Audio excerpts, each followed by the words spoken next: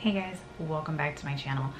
So today's video is going to be a demo of the new Natasha Denona highlighter. Now this came out with the mini pastel palette, which I did not pick up because I actually have the midi pastel palette, and it just wasn't, I didn't feel like it was worth buying because I already have that palette, and I kind of didn't like the colors in the mini palette. So here is the highlight, and so it kind of has like this pink to green shift. You've got like some pink on this corner, just some opal kind of champagne like shade in the middle, and then we've got this light sagey green in this corner here. I'm not gonna lie, I don't know if the camera is gonna pick that up. I do film in natural light just so that you guys can get the best kind of lighting, like true to color. But do you guys see that like green shift up here and then the pink shift down here? And then right here across, it's like a champagne kind of tone. I'm not gonna lie, the green scared me a little bit because green highlight, I just didn't see that translating well on any skin tone. I'm just gonna be honest. But the pink, I was all about it, and the opal, I was like, okay, you know, seems really pretty. So when I saw her swatches, all the colors mixed together, I liked. However, I'm just gonna go out on a limb and tell you right now, the amount of pink and green that there are on each corner, I don't feel like that's gonna make much of a difference in a swatch. I really truly believe that this is just gonna be a one colored highlight. And the reason I purchased it is because in the video I did a couple weeks back, I think it was last week, where I was telling you all the things I want to pan, I didn't have any highlighters really in there, and it's because highlighters is one of those makeup products I buy the least of, and so I felt like I was running low. I think I have like about 3 highlighters in my collection right now, and so I felt like this was gonna be a good addition to my collection. I want to go ahead and start off by talking about the packaging. I did purchase this off of Beautylish. The packaging of this is absolutely stunning. My favorite color is green, so sage is one of those colors I just naturally gravitate to. Emerald, that deep emerald green, is my favorite shade, but I am not opposed to any kind of green shade. So this really spoke to me immediately. I also loved the size. I think that this is an appropriate size for highlighter. You know, I feel like this is something I can use in a timely fashion without it expiring or getting old and actually panning. Oh, sorry, I hit my desk. The shelf life on this is 18 months, and this is made in Italy. It is vegan, not tested on animals, alcohol free, preservative free, mineral oil free, and then on the back she's giving you instructions on how you can use this highlight.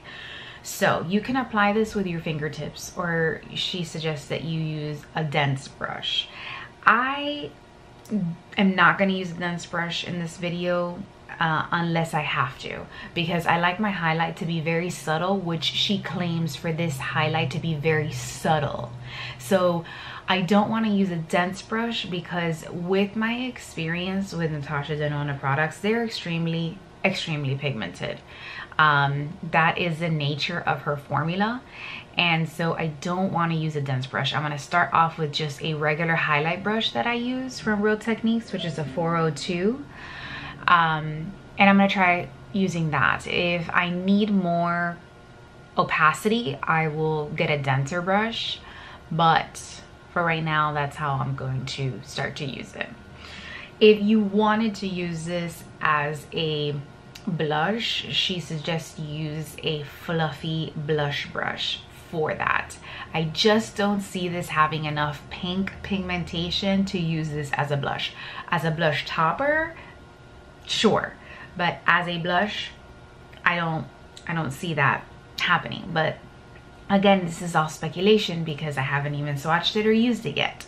I'm going to use this highlight as a monochromatic, I can't speak today, as usual, a monochromatic situation, because I want to see how this translates on the eyes for like a one and done shade. And so let's go ahead and get started. All right, the first thing I want to start off with are swatches.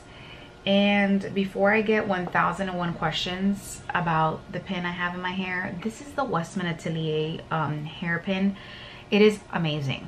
I know it's expensive, but I use it a lot and it holds up my very heavy long hair very well. And the like the tongues on the pin are super strong, so they don't bend, which I think is important. I got what I'm wearing on my face out of the way just because I didn't want this video to be 1,000 years long.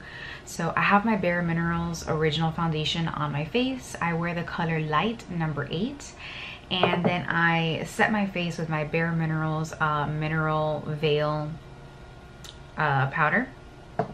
For bronzer, I have my Too Faced Hot Cocoa. You guys, can we just talk about this just really quick? Like, I'm still getting color out of this. Too Faced. I mean, I'm impressed. And for blush, I am wearing my Chanel Rouge Profonde in number 320. And this guy I've been struggling to use lately. The corners of this, like, it's like hard pan almost, and I've tried to remove it a couple times, but it's just like hard, and it's really hard for me to dig color out of there, and I feel like I still have a lot of product to use and I can't really get to it. So I've tried using tape, and that, you know, has been a temporary thing. You know, I feel like the moment I stick my brush in it again, it does that. And I don't wear cream products. Like, I'm not wearing cream products on my face, so I don't understand. I don't understand, but I digress. Okay, so I have my blush on my cheeks, and I put a little bit on my nose. I'm trying that winter girl look. I'm still not sure about it. But it's okay. I'm actually not gonna prime my lids because I feel that this formula is gonna do fine without primer. So let's go ahead and get started. I am using my Real Techniques 402 brush, and I'm going to, actually no, let's get started with swatches. I feel like that's where we're at. I'm gonna do the green part first so you guys can see. Okay, then I'm gonna go into the center, and then I'm gonna go into the pink corner.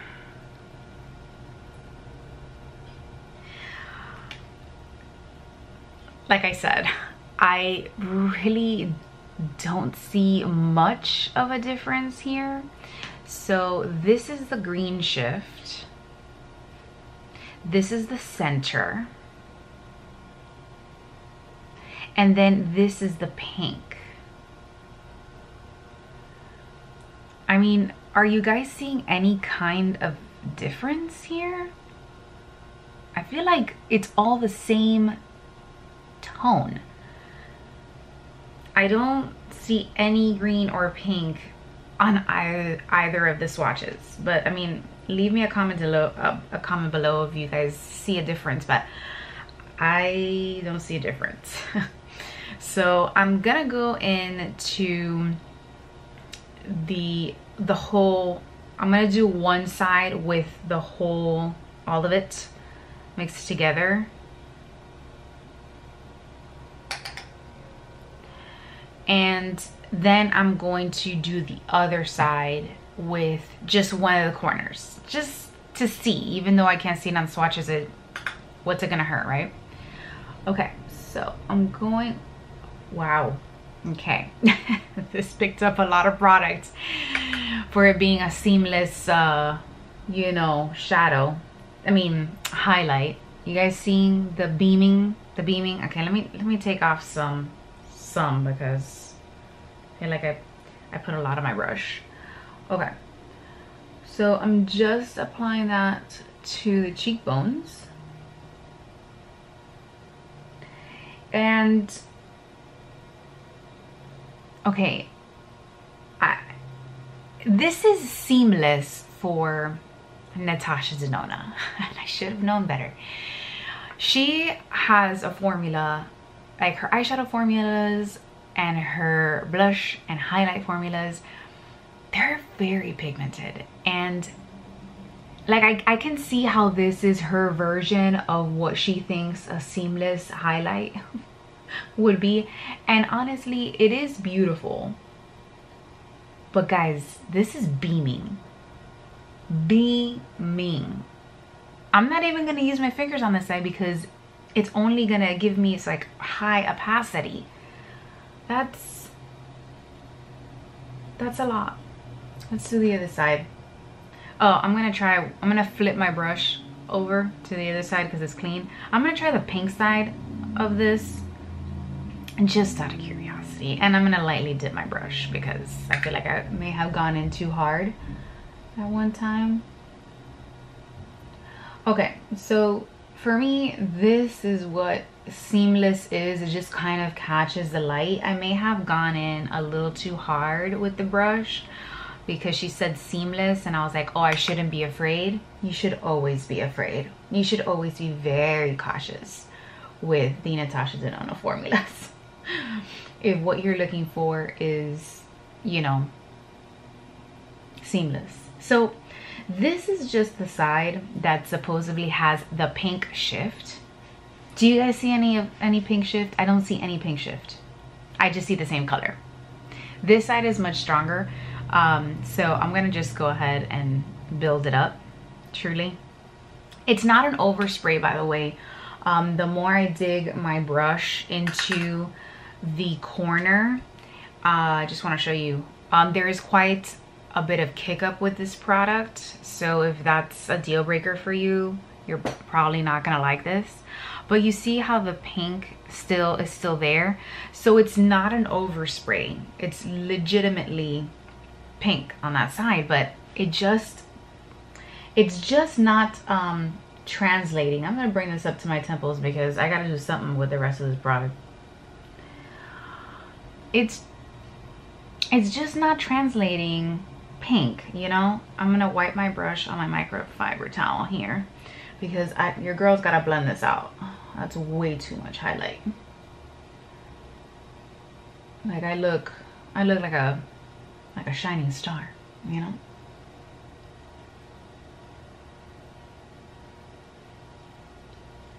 So it is, you know, it is seamless for Natasha Denona standards. You guys understand what I'm saying? So I had to blend it out, but it is very strong. And I think that if you just lightly tap your brush in there, you can achieve that seamless, you know, look. I am just wiping my brush clean on a microfiber towel, and then I'm just going to blend this out further. So it is very workable in the sense of like it continues to blend the more I run my brush through it. So it is a marvelous formula in that sense. And because it continues to blend out, I can very well see this working as a blush topper. Because like I said, as I continue to, you know, work it in, clean my brush and run it over, it continues to just blend and blend and blend. So this definitely can be a beautiful blush topper. All right, now let's go and use this as a eyeshadow. I'm curious. I want to do kind of like a monochromatic type of look. I'm gonna go in with my Sonia G Worker Pro brush. I'm gonna bring you guys in a little bit closer, and let's again try to test out the pink and green pigments in here. Okay, so like I said, I have not primed my lids, okay? I'm dipping my brush into the pink side of the palette. And I am going to add this just as a wash of color to the lids. And then on the other eye, I'm gonna do the green one. So this applies really nicely as a one and done shade. I mean, I don't know about you guys, but I really like that. I think it's very seamless, beautiful, subtle. Okay, I'm now going to use a crease pro brush from Sonia G, and I'm just kind of, it's clean. I'm just gonna blend the edges out here because I don't want to get this anywhere on my brow bone area. I just want to blend out the crease. Okay, wiping my Sonia G brush on a microfiber towel, and I'm gonna go into the green side. And now let's go ahead and compare both of these sides.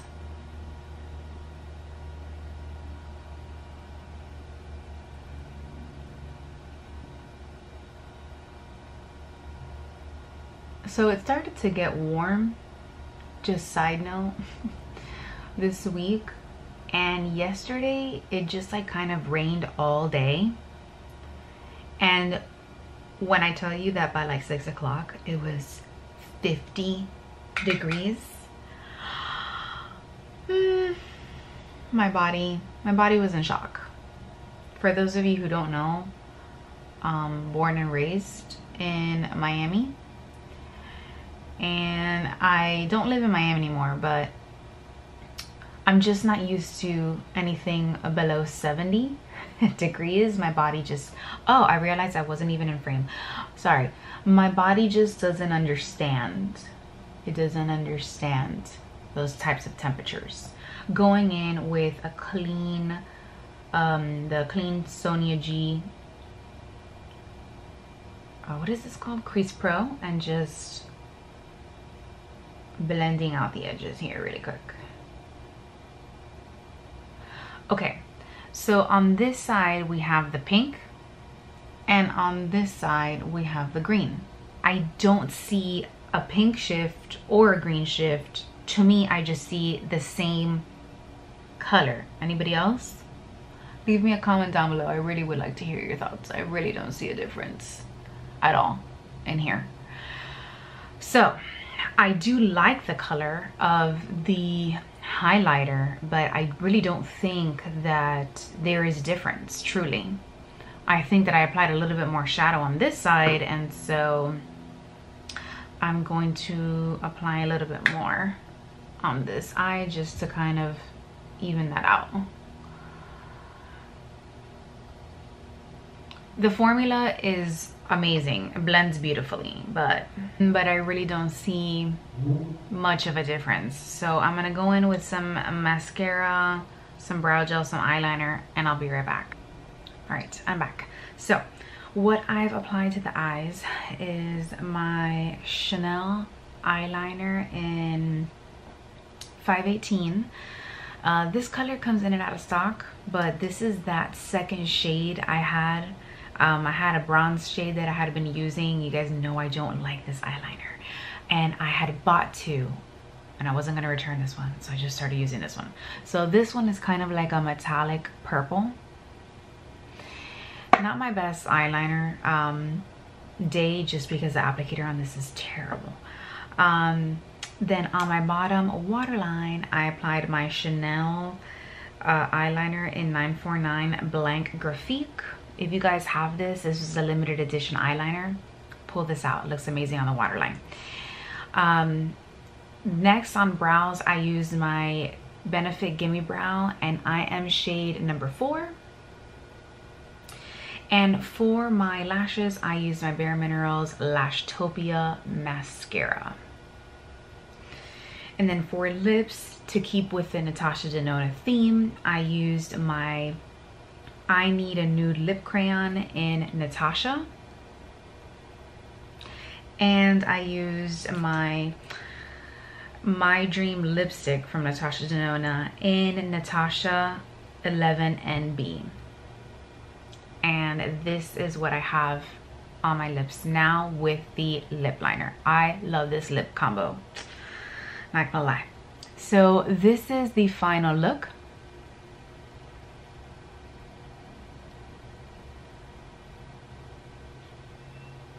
And I feel like this is a very, you know, subtle, everyday look. I don't have any primer on the lids, and as you can see, make it a little bit closer for you, that has not smudged, so it hasn't creased at all. And I knew this formula would do perfectly fine without any kind of primer. Here it is in some brighter sunlight for those of you who wanted to see that. But yes, I think that this is it's beautiful. You can use this, I think, not only as highlight, but like a one and done shade on the lids, which is like a good way to get use out of highlighters. Like if you're somebody who doesn't use a lot of highlighters, you actually can use your highlighters as brow bone highlights in conjunction with whatever palette you're currently using, and you can also use them as one and done shades. They work really well that way.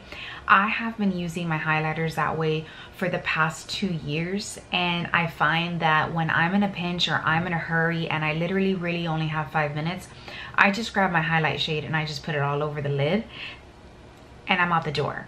And it looks beautiful. I get just as many compliments as I do when I wear any other shadow. So this was my demo of the Natasha Denona, the new Natasha Denona highlighter.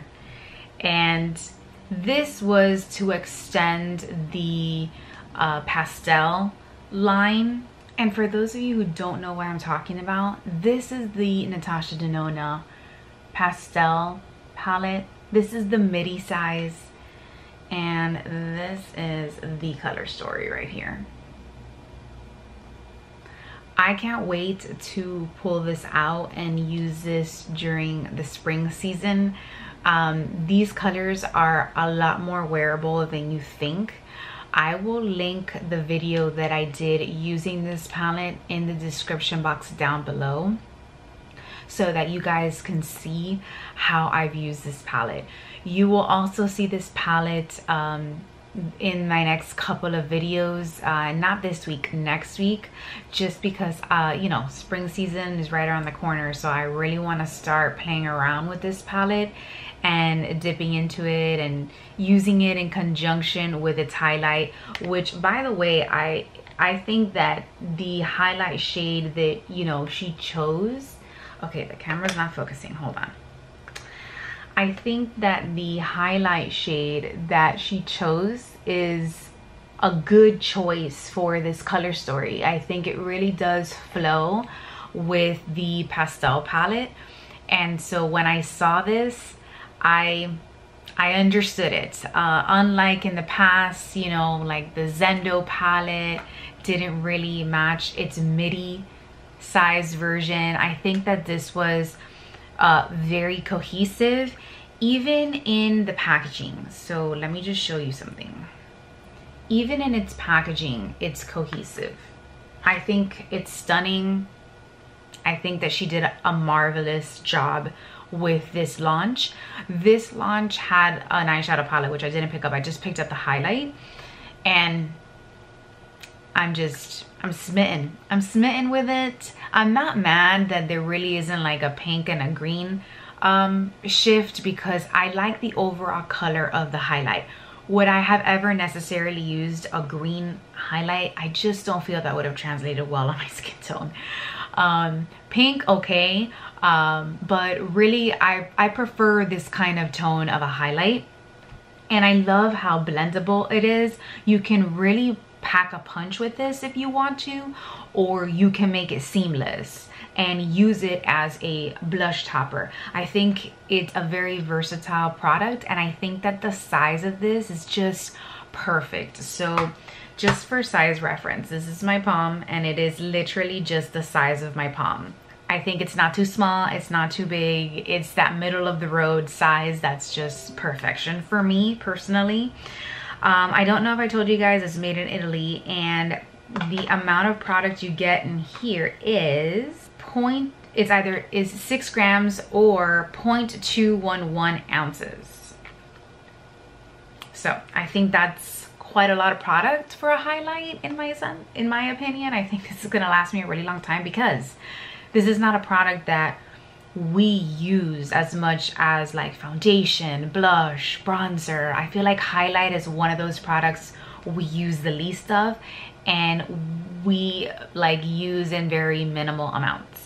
Okay, so I hope you enjoyed this little demo of the new Natasha Denona Pastel Plexi Glow highlighter. And if you are interested in following me on Instagram, where I will be posting pictures of this up close, I will leave that handle on the screen as well.